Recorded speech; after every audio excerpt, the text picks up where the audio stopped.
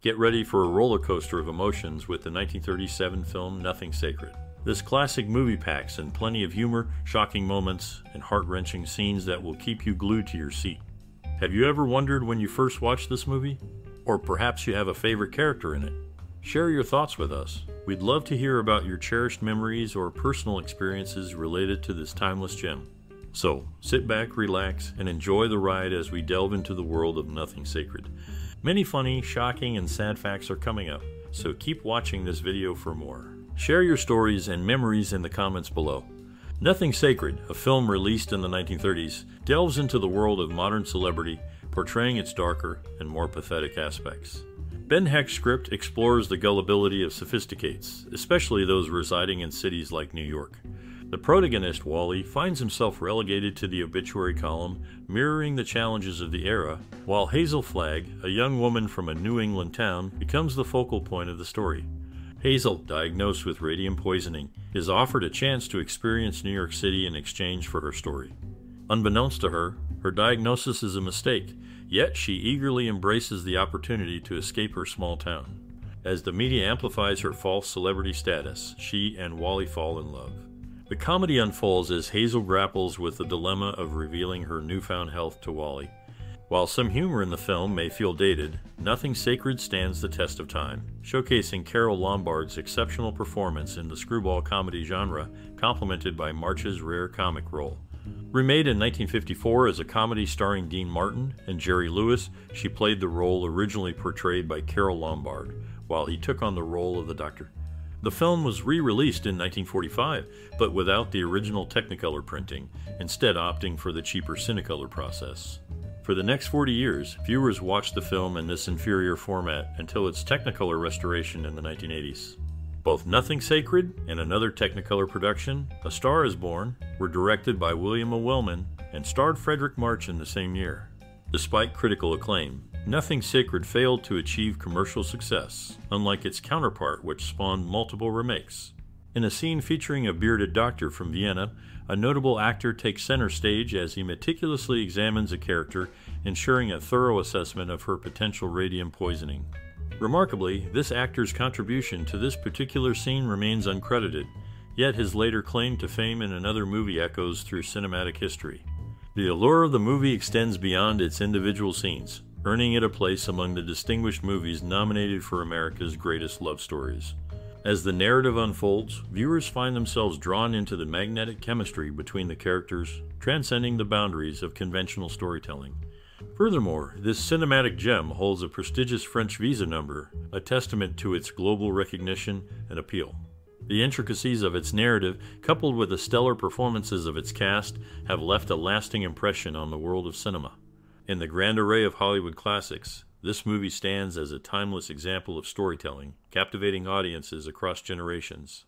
The rich array of characters, their interwoven relationships, and the exploration of love make it a lasting piece of cinematic brilliance. So, whether one revisits this classic for its engaging plot or marvels at the subtle nuances of the characters, it continues to be a cinematic treasure, etching its place in the hearts of movie enthusiasts worldwide.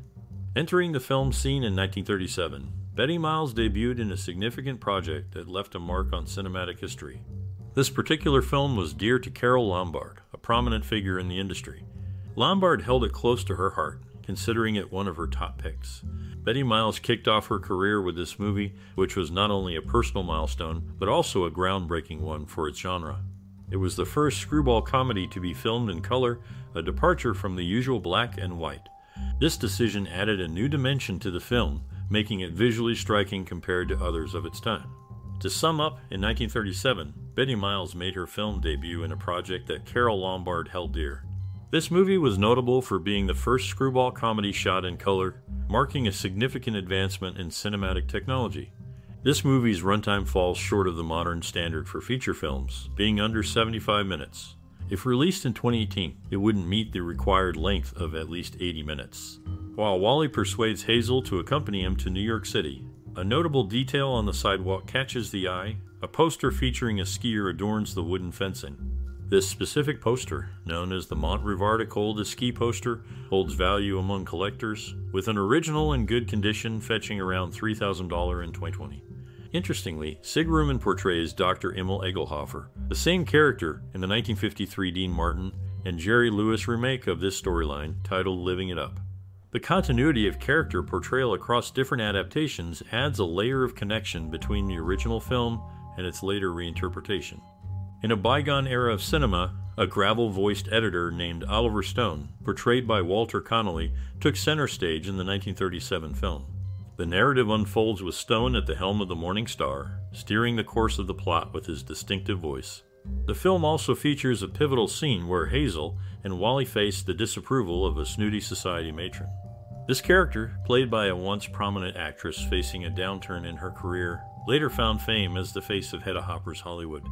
In 1938, her column debuted in the Los Angeles Times, soon becoming a widely syndicated gossip source, rivaling Louella Parsons. However, the journey of Nothing Sacred took an unexpected turn. The original copyright holder's failure to renew the film's copyright allowed it to slip into the public domain.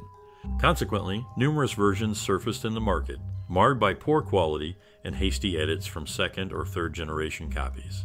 The Walt Disney Company, having acquired the Selznick collection, restored the film, yet this enhanced version remains elusive on DVD. In this cinematic odyssey, Oliver Stone's gravel voice resonates, accompanied by the echoes of a once renowned actress and the challenges faced in preserving the film's integrity. The twists and turns of fate, from public domain pitfalls to the restoration efforts by Disney, paint a unique tapestry of the 1937 classic. In the film, boxer Maxie Rosenbloom, also an actor, provided boxing lessons to Carole Lombard before her on-screen bout with Fredric March.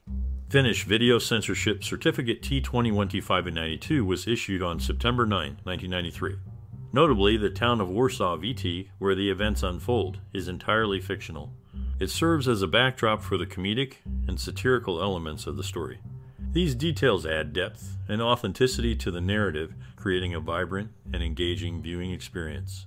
In a scene set against a picket fence in Warsaw, a surprising twist unfolds as a little boy darts out to sink his teeth into Fredric March's leg. The unexpected assailant, however, is none other than the accomplished midget actor Billy Barty. Originally earmarked for Janet Gaynor, the role of Hazel Flagg underwent a change of plans after the success of A Star is Born in 1937. Carole Lombard stepped into the character's shoes, delivering a compelling performance. Yet, the intensity spilled off-screen during a fight scene with Fredric March, necessitating Lombard to take a day off for recovery from the inflicted scratches and bruises. In the world of Nothing Sacred, unexpected moments behind the scenes, from the bite of a little boy to the unplanned physical toll on Lombard, reveal the dynamic and unscripted nature of filmmaking.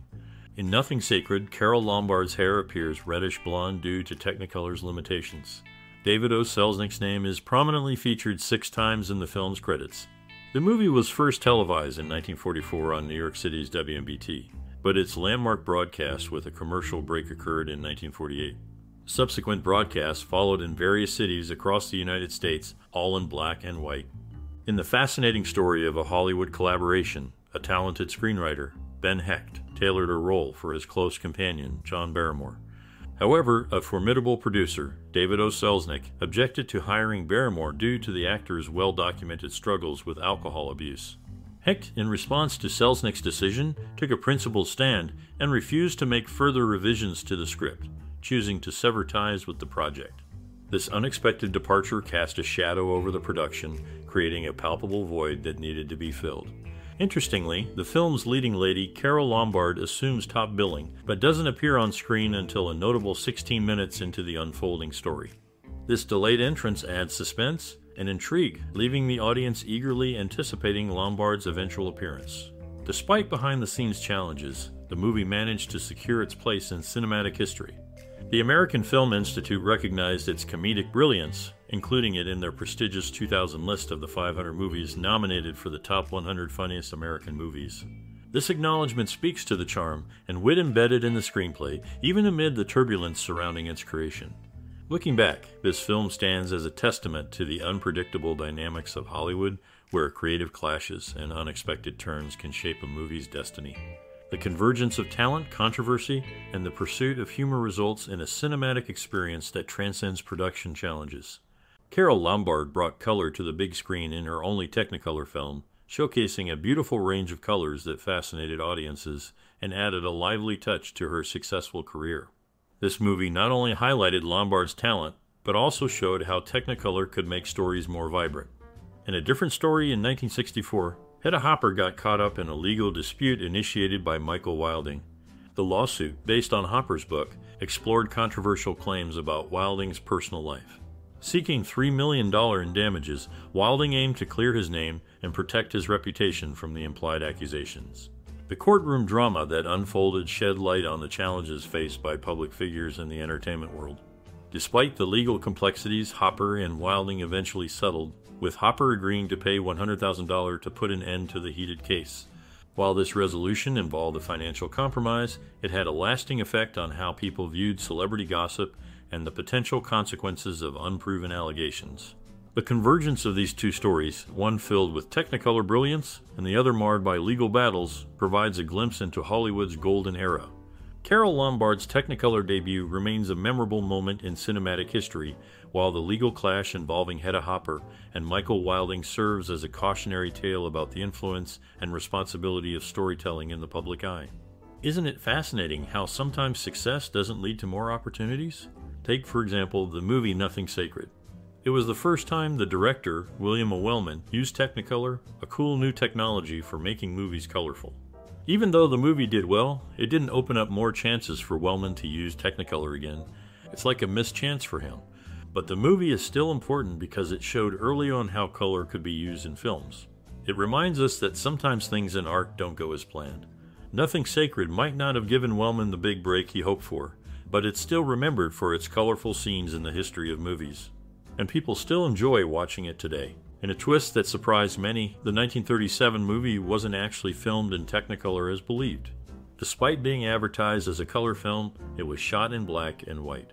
This fact was hidden until later, revealing a deceptive marketing strategy employed by the studio. This revelation shocked audiences and added an unexpected layer to its history. The movie tells the story of a small-town woman who is misdiagnosed with a fatal illness by a New York City newspaper reporter seeking a sensational story. The plot takes a tragic turn when she falls in love with the reporter, only to discover the truth about her supposed illness. This tale explores themes of deception, love, and redemption in a powerful narrative. Despite its misleading marketing, the film remains notable in cinema history. Its exploration of moral ambiguity and the consequences of dishonesty resonated with audiences, making it a thought-provoking piece of storytelling that continues to be studied and analyzed by film enthusiasts. It's often said that success in Hollywood can come with its own set of challenges. One such story that highlights this is that of a talented actress whose career, unfortunately, took a downward turn. Despite her initial fame, she faced personal struggles with alcoholism and passed away prematurely. This sad turn of events serves as a reminder of the harsh realities that can lurk behind the glamour of showbiz.